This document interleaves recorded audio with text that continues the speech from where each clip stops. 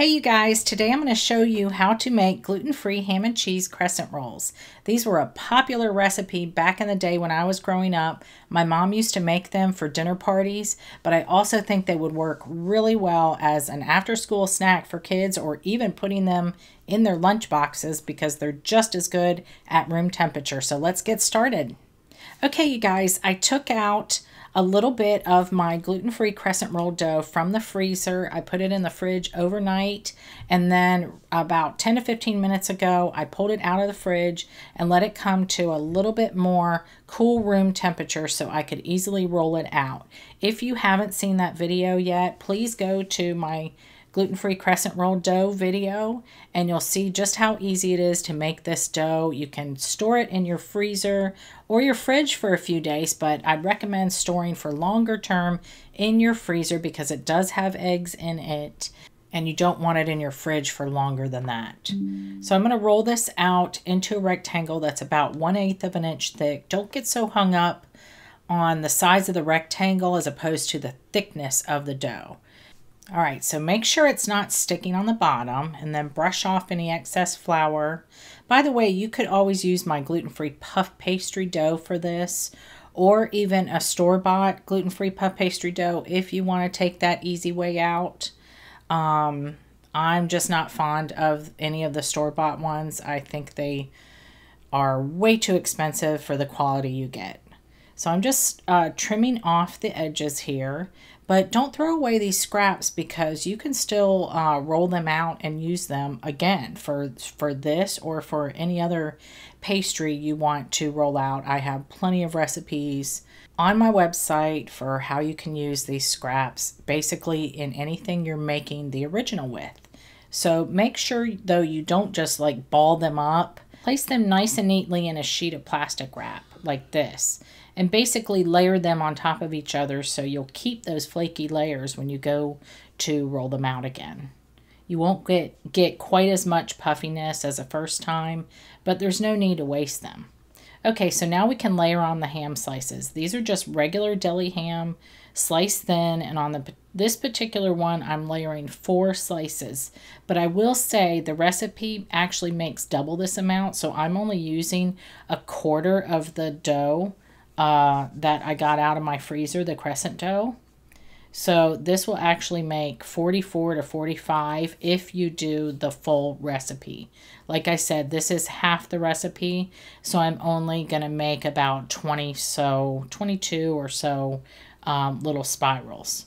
So now we can squirt the mustard on and add the cheese, and you can change up the mustard, change up the cheese to whatever you like. I think the original was Swiss cheese, and I prefer cheddar, so that's what I'm using. I just shredded up my own block of cheddar. You could also change up the mustard. You could use Dijon mustard, spicy brown mustard, perhaps. Anything that is your favorite. Just make it your own. I do that all the time with recipes. Okay, that's all that goes into the roll, and now we can just start rolling it up like a big cinnamon roll. This dough is so easy to work with, you guys, and it really produces such great results. It is one of my new favorite like pastry doughs that I've made. And once you get it all nice and rolled up, just flip it over and kind of pinch the seam there. I just kind of like press it down and it kind of sticks to itself. Okay, so now I am brushing it with just a little bit of water.